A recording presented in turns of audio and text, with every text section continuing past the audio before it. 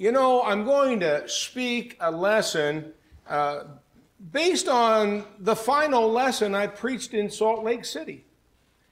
We started a congregation there about 4 years ago, and we planted a good, sound congregation there, and we pray and hope that that continues to grow, and I kind of miss those brethren. They were special to me.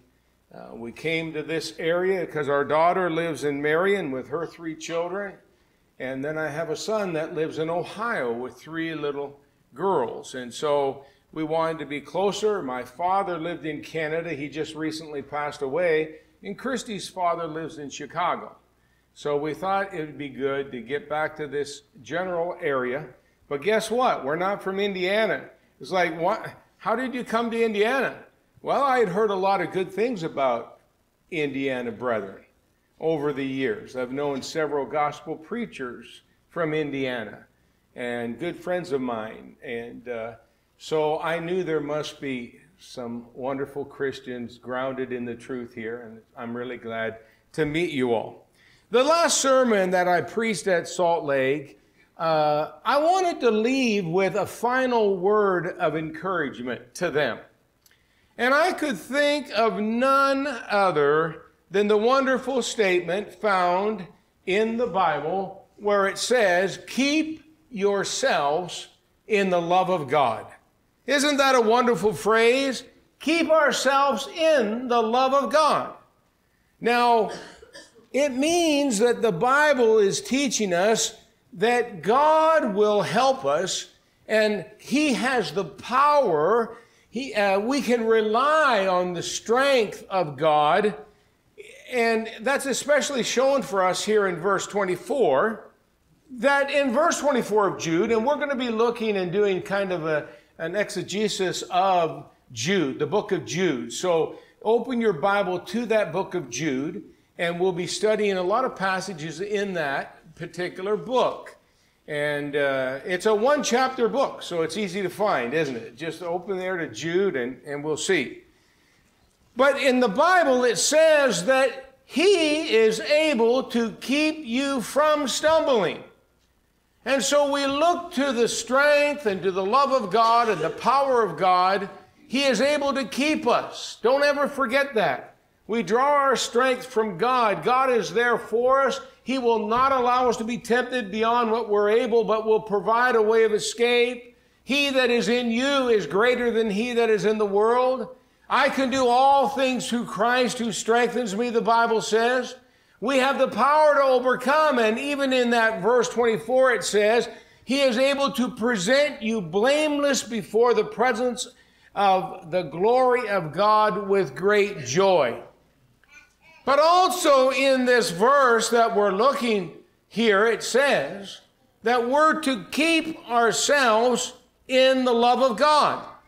Now, this is kind of a powerful verse because it's a loaded statement. Within that one verse, it's interjoined with the obedience of Jesus, isn't it? In other words, no greater love could be given for us than for Jesus to come to this lowland of sin and sorrow and live as He lived, a blameless and pure life, and die on that cruel cross of Calvary for you and for me. And so we think of His great love, His great sacrificial and selfless love, but then it's joined with the idea, isn't it, that we then are to keep ourselves in the love of God. God loves us more than we can understand, and yet we must love God back by keeping His commandments, and as it says, keeping ourselves in the love of God. And so, when we first look at this verse, even though God has done His part, and we can have salvation through His blood, we must focus on keeping ourselves in the love of God. So I could think of no greater statement than to leave those brethren with. Brethren, here we are.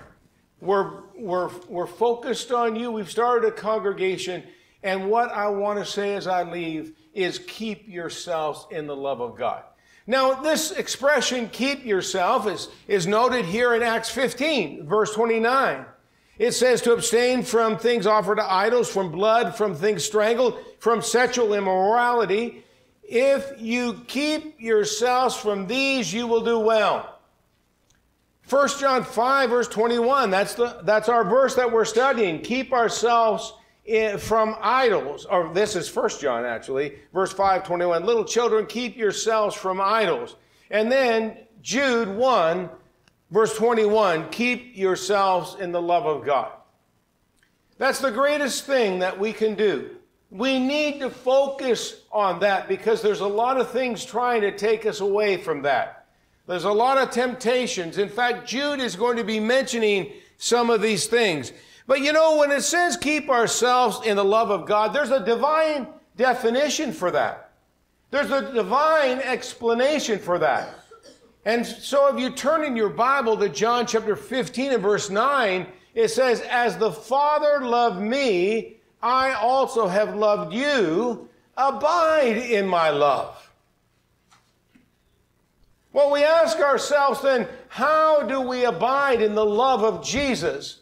And it says in John 15 and verse 10, if you keep my commandments, you will abide in my love, just as I have kept my Father's commandments and abide in his love. Very simple, isn't it? Definition is it says we can keep God's commandment and abide in his love. And there's another verse that goes along with that, and that is in 1 John 2 and verse 5. This is just as clear. It says, the love of God is perfected in the one who keeps God's word. That's it. It's kind of simple, isn't it? Where it says, keep God's word and the love of God will be perfected in you. And so I want to study a little more about that as the lesson unfolds. In fact, Jude is very concerned with Christians. And he's especially concerned with these brethren that he's writing. Because he's writing to tell them to contend earnestly for the faith which was once for all delivered to the saints. He's saying, you know what, we're going to have to contend earnestly. What does that really mean? Another translation says, contend strenuously. We're going to have to really focus on contending for, as we talk about the faith. What is that? God's truth, God's will, the faith that is revealed within the gospel, how to be and how to live. And the Bible says, and by the way, there's no latter-day revelations today. Excludes Mormonism, excludes the Jehovah's Witnesses, it excludes the Seventh-day Adventists. All of these things do that because it says there was the faith which was once for all, one time for all time, delivered to the saints. And remember, Paul said, if anyone preach any other gospel to you than that which I preached to you, let him be accursed. He says, yea, if I or an angel from heaven preach any other gospel to you than what I have preached to you, let him be accursed. Paul couldn't change it. An angel from heaven couldn't change it. We have to follow this faith which was one time for all time delivered to the saints. Well, once again, this word contend earnestly, it's kind of an allusion to the Grecian games. They had sports and they had competitions, like the Olympics, you might say. And it was saying, you contend just like you would contend in the Olympics or in the Grecian games. In 1 Corinthians 9 and verse 24, it says, do you not know that those who run in a race run, but one receives the prize? One run in such a way that you may obtain it. And the idea then that Jude is trying to convey to you and I is that we do all we can to hold fast the principles of pure and undefiled and unadulterated religion, and maintaining those principles against all opposers. Anyone who would thwart the faith, bring into it sinfulness or sinful things, as we're going to see in a moment, we need to do everything we can to hold fast to those moral virtues, to hold on to holiness and purity and righteousness. That is our calling as Christians. That's how we shine as a light to the world, isn't it? Because we're different. We're going to see that we're spiritual. That's how we're different. And so we hold on to these things. Later in the book, Jude reveals different occasions where people strayed from the will of God. And the consequence of that straying, it inevitably led to their ruination. Sodom and Gomorrah, the angels from heaven fell. Talks about the Israelites falling in the wilderness. And so there is a great danger. Don't let anyone say, once saved, always saved. There's a great danger that we fall and be eternally lost. We don't want that. And essentially, Jude warns us and describes for us those who are perverting the grace of God for immorality. We're a pure people. We do not want to be immoral. And Jude said, certain men have crept in among you unnoticed, ungodly ones who were designated long ago for condemnation. They turned the grace of our God into a license for immorality. If anybody ever tells you that God's grace will cover your sins, you can just live in your sin, that is the deception that Satan would want. They've crept in and they're turning the grace of God into a license for immorality. Similar to the question that was asked in the book of Romans, shall we continue in sin that grace may abound? And the answer was, God forbid. We have had our sins washed away. We rise to walk in newness of life. We're to live this wonderfully pure and holy life. Don't let anyone ever tell you that we can practice immorality and be saved by God. It's just not going to happen. And it says they turn the grace of our God into a license for immorality, and they deny our only Master and Lord, Jesus Christ. Now that's pretty sad, really. And this would stir anybody to write about that. And if we have anyone in the church that thinks that we can live sinful or immoral, that's a great danger to those brethren. Because we know we're to contend for this wonderful faith of purity. But you know what? We had the scripture reading. And the scripture reading tells us of a hope that we can have beyond this world, and that we can have this quality of life and don't have to compromise ourselves. But you, beloved, build yourselves up in your most holy faith, pray in the Holy Spirit, keep yourselves in the love of God, looking forward to the mercy of our Lord Jesus Christ that leads to eternal life. And so, as he concludes the book, he gives this message of hope for you and I that we can overcome.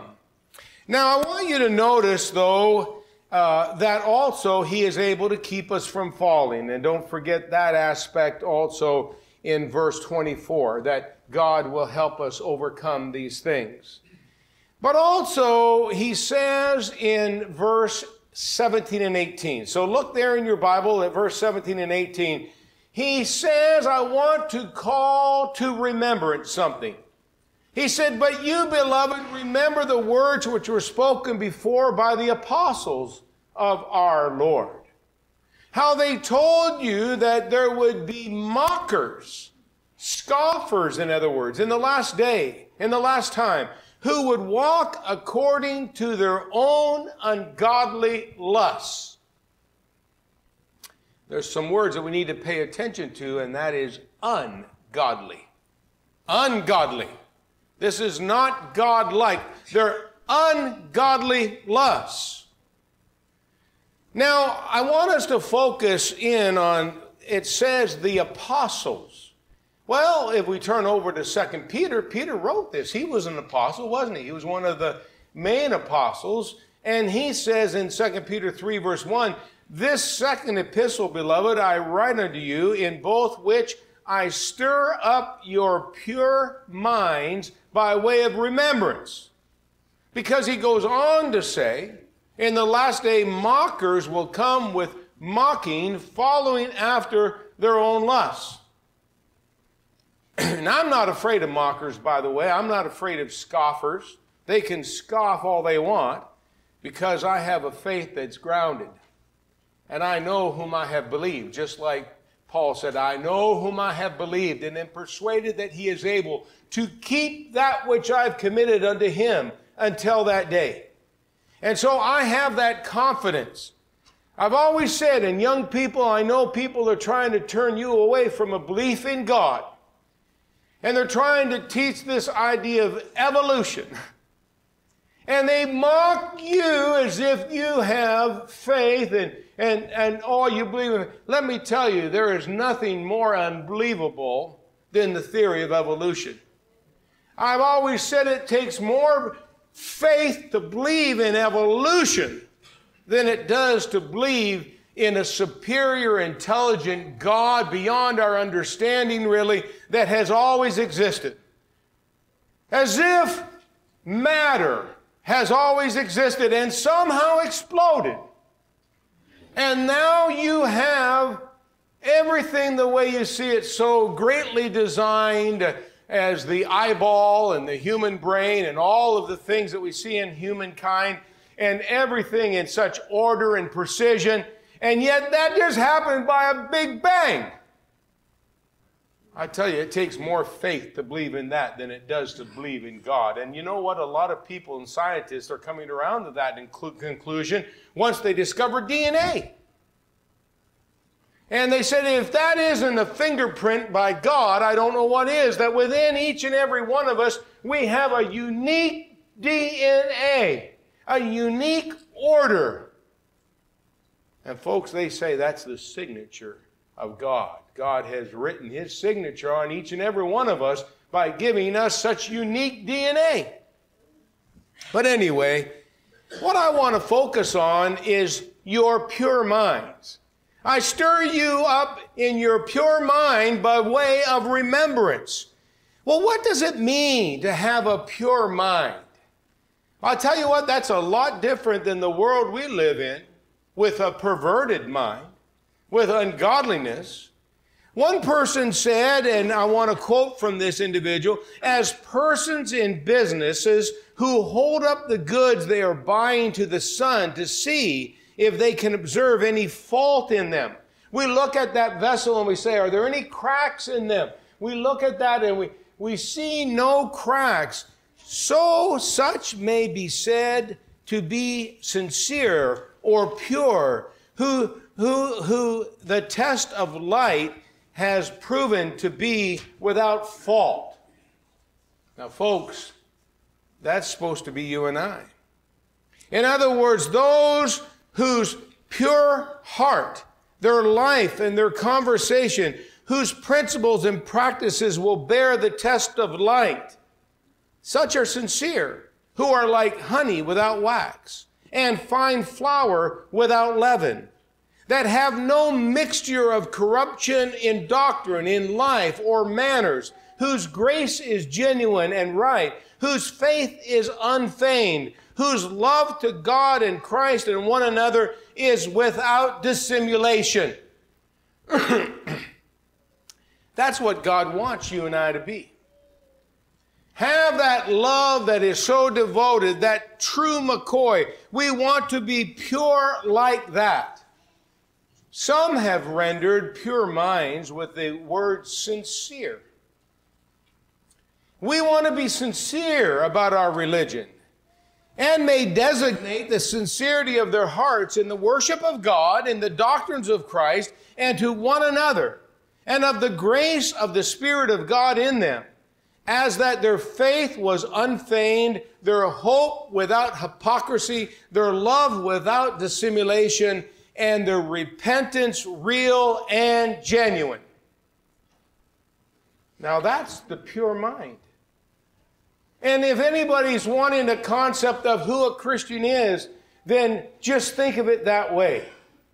I'm devoted to God, and we're going to see that. And so he's talking to them, and anything that would be threatening our pure and our wholesome values and morality is what he's guarding against. Now, Jude says in verse 13, and by the way, this is a verse that kind of expels what I've just said, that you may approve things that are excellent, that you may be sincere and without offense till the day of Christ. You and I focus on that.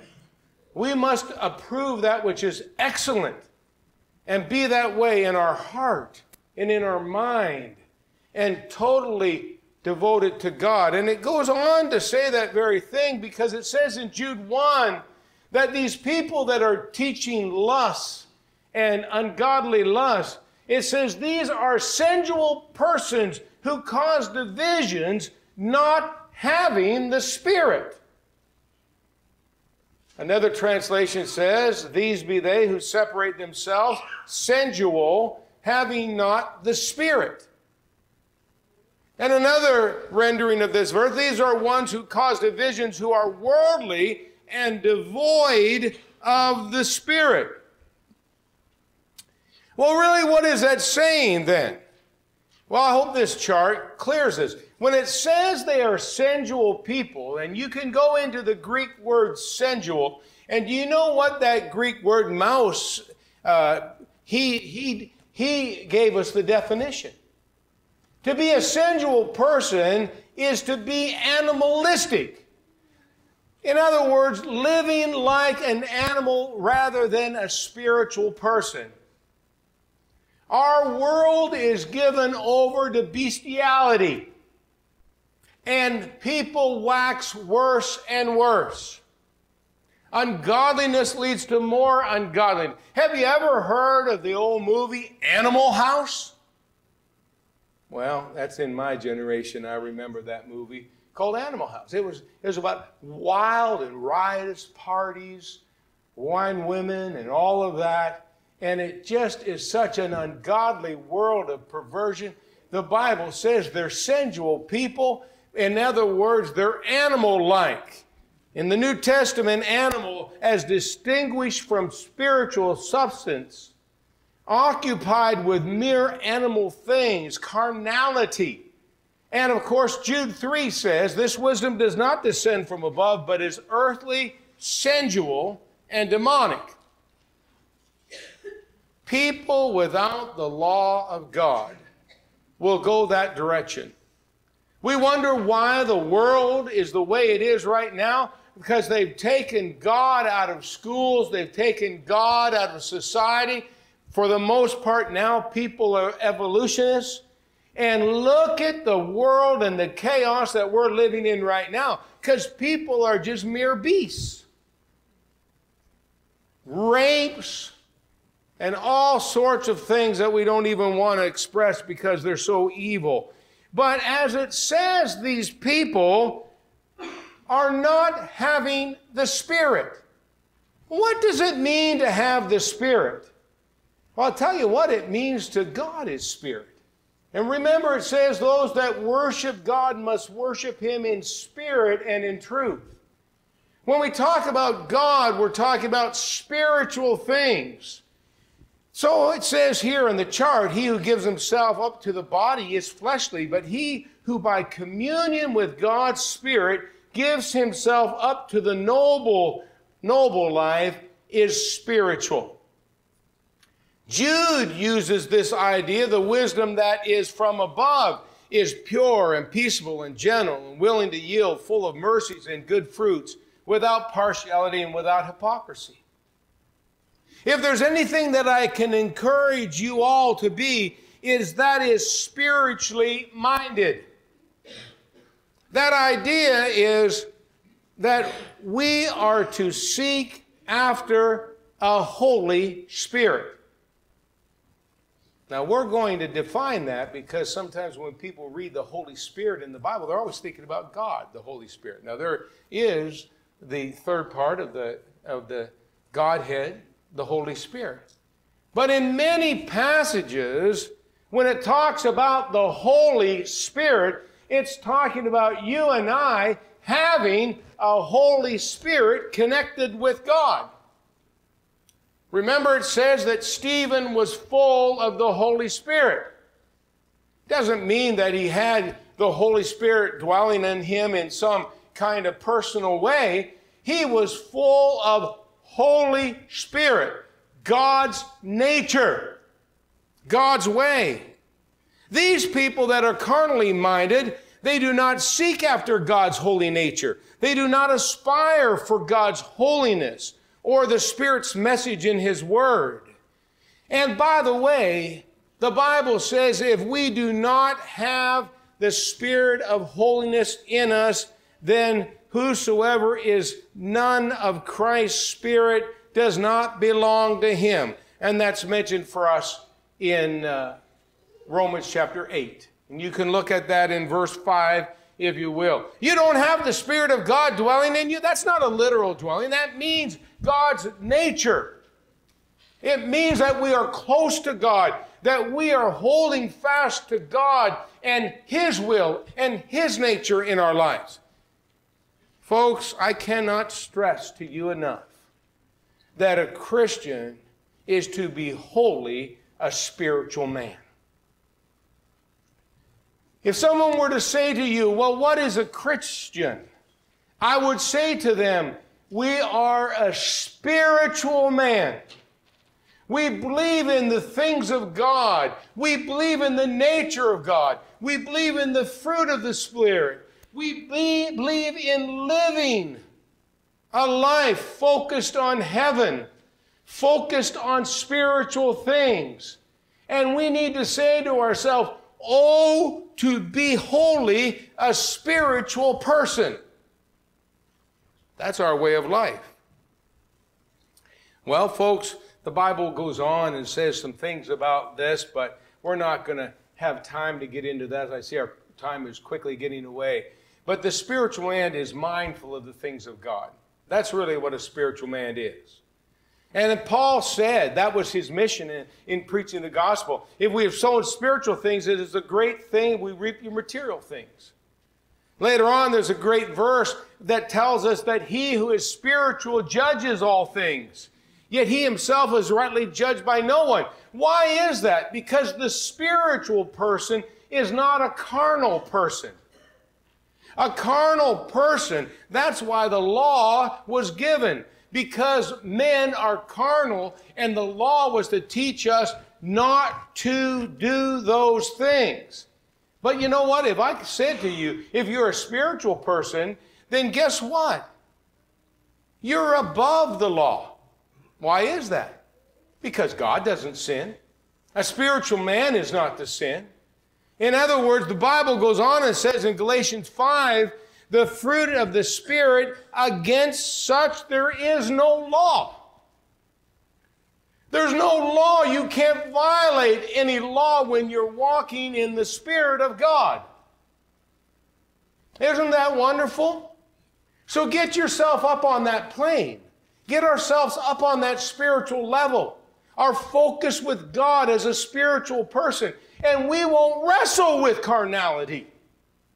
Because our mind is focused on God. You know, the Bible teaches us, doesn't it, that we walk by the Spirit, and it says, you will not gratify the desires of the flesh. Just think of it that way. I'm going to walk by the Spirit. I'm going to walk by God's will. His way is spiritual. That's the way to everlasting life, right? But unfortunately, people are not realizing the great conflict. And this is where they're drawn into these carnal things, this ungodliness. For the desires of the flesh are against the Spirit, and the desires of the Spirit are against the flesh. For these are opposed to one another to keep you from doing the things you want to do. But if you're led by the Spirit, you are not under law. Well, folks, there's a great war between the flesh and the Spirit. And I want you to be mindful of that. You know, people, young people especially, in your direction of life, focus on the Spirit. Don't focus on the flesh or carnality. Focus on holiness and purity, that pure mind that we're talking about. I know who I want to be. Now, when I was a teenager, I got messed up. And I thought I wanted to focus on worldliness, but guess what? I went through a spell, and I realized that was so empty. And that was so poor and sad. And that kind of diminished my soul. And it took me away from the happiness of God and the focus that I have in God. And I came back to the Lord. Because you know what I want to be?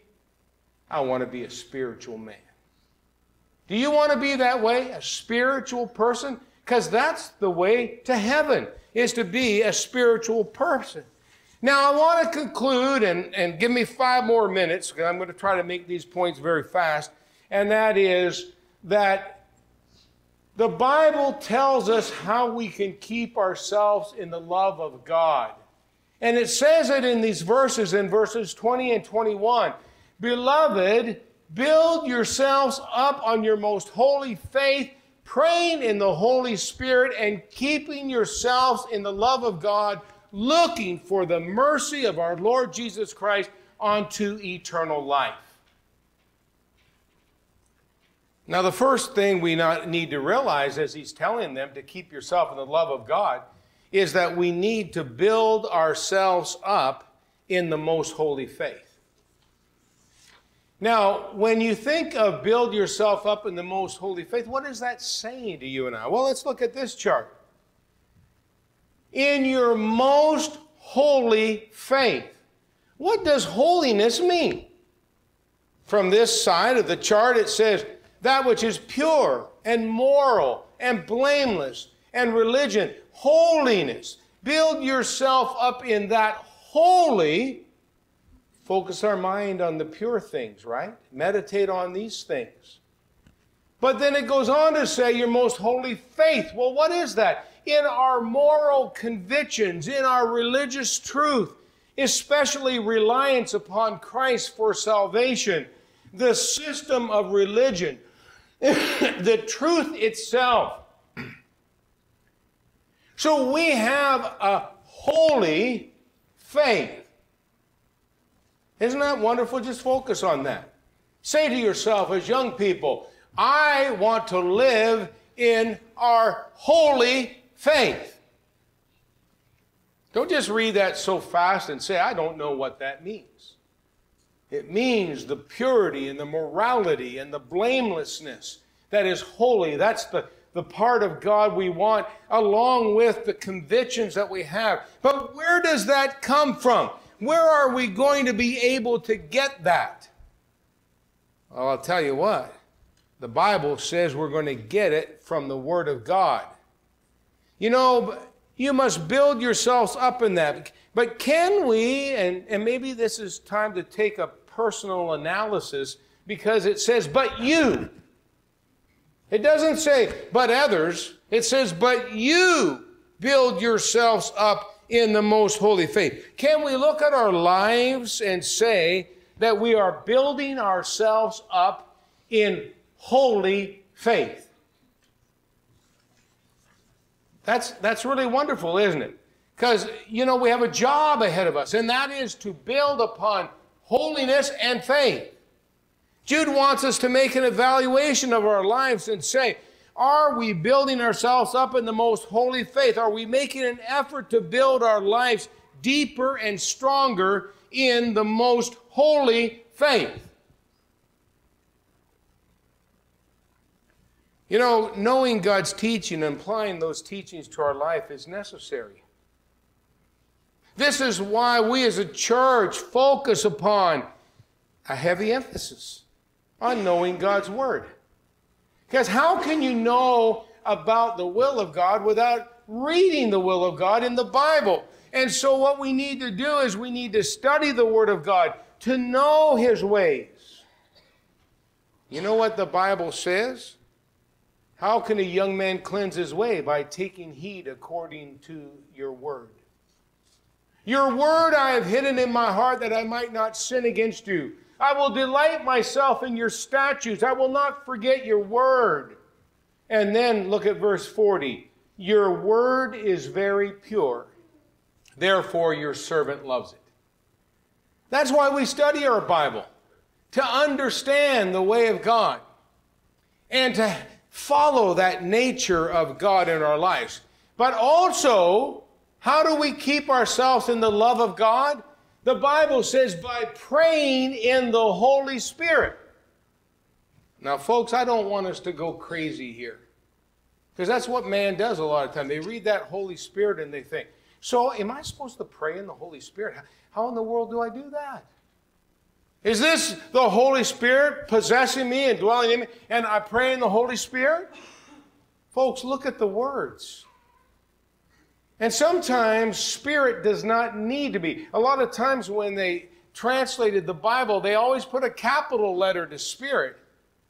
It's not saying that. It's saying praying in your Holy Spirit, with your Holy Spirit. Notice, again, holy is pure, morally blameless, or religion. And the Spirit means the spiritual nature of Christ. Pray in the Holy Spirit higher than the highest angels and equal to God, the divine nature of Christ, a divine bestowed spiritual frame, characteristics of true believers. You know, prayer is a spiritual act. Absolutely. That's why prayer is so important. Because prayer connects us to God, and that's the level of life we want to live on. We want to pray to a spiritual God and focus on spiritual things, and ungodly people don't pray. Only when disaster strikes, and then all of a sudden they're saying a lot of prayers, right? But do you think those prayers are really heard? And the Bible even says God does not hear the prayers of sinners. Why? Because they're not spiritual. But you know, you and I in the Spirit is a popular way of saying, I'm looking to our spiritual Father, and I'm talking to God who is Spirit, and I'm one with Him in the Spirit. I'm united. What did we say? We're a spiritual man. And so pray in the Spirit to God. You are on that level with God. We can pray to God. And you know, in Ephesians 6, verse 18, it doesn't say, but this, praying always with all prayer and supplication in the Spirit. So it took out the word holy, but we know that holy is pure and blameless. It just pray in the Spirit. What does that mean? That means in the realm of godliness, being spiritual, we're praying to God that way. This is not some sort of special prayer of the Holy Spirit. What this is a prayer that should always be looking godlike. In other words, your prayers are driven by the will of God. Your prayers are spiritually focused. And your prayers are for your spiritual welfare and spiritual strength. Pray in the Holy Spirit. That's right. And there's one more way that we keep ourselves in the love of God. By the way, that praying is great, isn't it?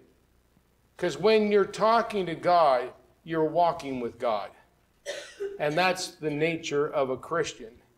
But also it says in verse 21, keep yourselves in the love of God, looking for the mercy of our Lord Jesus Christ unto eternal life. And so what's our focus? We're waiting or we're looking for the mercy of our Lord that leads to eternal life. I don't know when that might be.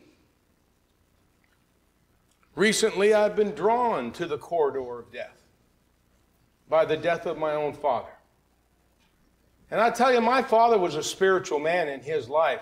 And when I looked at him, I knew my dad is no longer here in his body.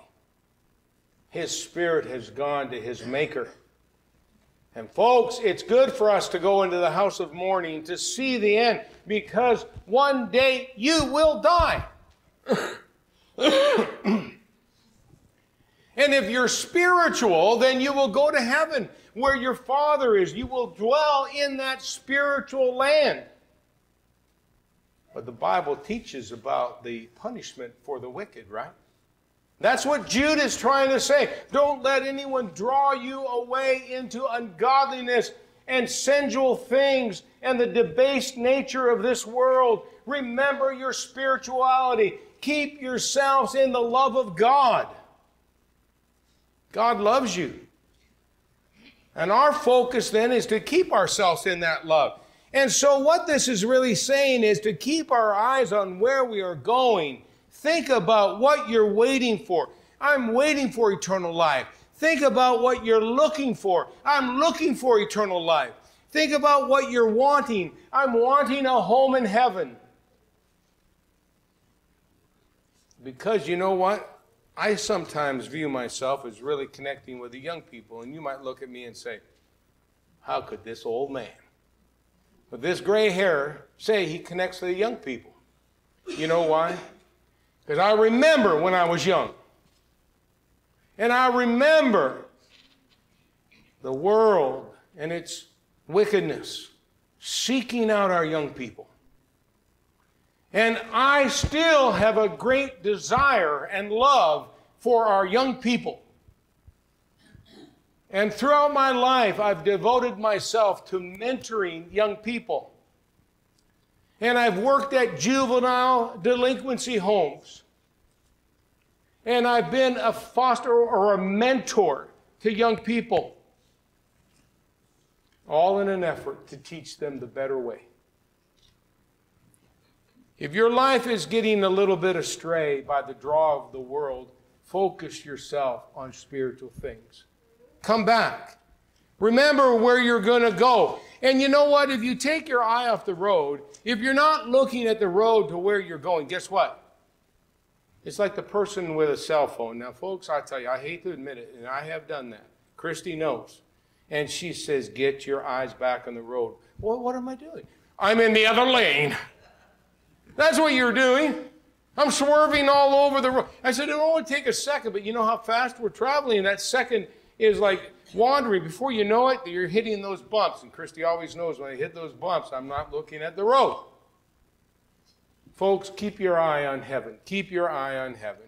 Now, that's the last thing I want to say to you and I. And I appreciate you being a little bit understanding, drawing the lesson to a little longer than it should be.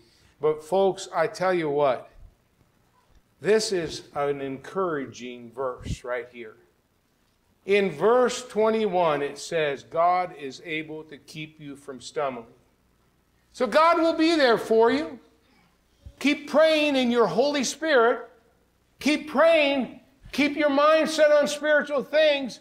And say, I'm not going to go over into carnality to an animal-like way of life.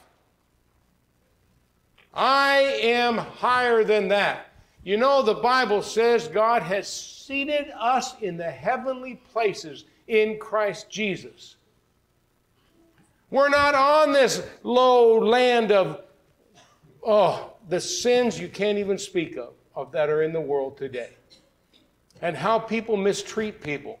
But we're on this road to heaven. And folks, the greatest part is He is able to keep you from stumbling and to present you blameless before the presence of God. You know what? Do you want to be blameless before the presence of God? Well, you need to be washed in His blood. You need to repent of your sins and any kind of debaseness that you've been a participant in. Worldly words that are said that are coarse and horrible to the human ears have almost become standard in our world today. I want to be a spiritual man. I want you to leave here today thinking, I'm spiritual. I'm following after the nature of my God. God is spirit. And that's the way to live in life. And folks, if you keep your eye on the road to heaven, and if you say, I know there's a God that will wash me from my sins, if we repent and be baptized in the name of Jesus Christ for the remission of your sins, washed in the blood of the Lamb.